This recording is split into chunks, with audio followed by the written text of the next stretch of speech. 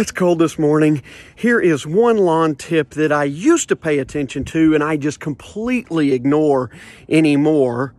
If you've got a frost or freeze or ice or snow or anything on your lawn like we've got this morning, you will often hear, never, ever, ever, never, ever walk on your lawn when you've got ice, snow, frost, or freeze because you'll damage the crown of the plant and kill it.